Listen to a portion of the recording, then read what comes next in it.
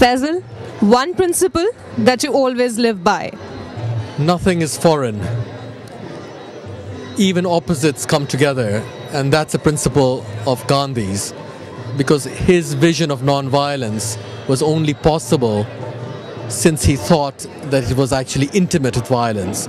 The only way in which violence can become non-violence, can be converted into its opposite, is if it shares something with it.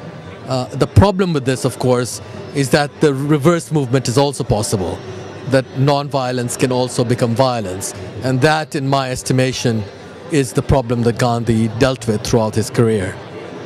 So, is Gandhi also the inspiration of your life? I don't know if he's the inspiration of my life. He was very important for my father, but I think that he's increasingly important for the lives of others and for many people's lives today, because it becomes visible to us now that this man was not simply an antiquated figure of the 1920s, 30s and 40s, that he was actually speaking about issues like technology, the environment and war, which is always with us, in a way that have suddenly become more meaningful to us than they were even in his own time. Very well said. I would like to know about one value that you would like to integrate in today's youth. I think, when people think of someone like Gandhi, if I may stick with him, they always think of ahimsa, non-violence, which is of course an important value, but you cannot exercise it without Swaraj, without self-rule. And I think that is something that we need to reflect upon.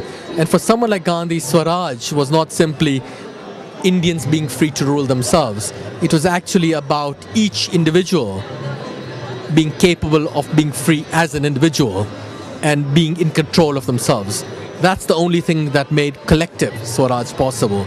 And he always said that Swaraj is in the palm of your hands. All you need to do is see it there, and you can close your palm and you have it with you. You don't need to wait 50 years for it. Like the British used to say, you must wait hundreds of years for it. It's with you immediately. Once you reclaim control over your own life, you can reclaim control over your society. Very well said. Thank you very much for the inspirational words. Thanks a lot.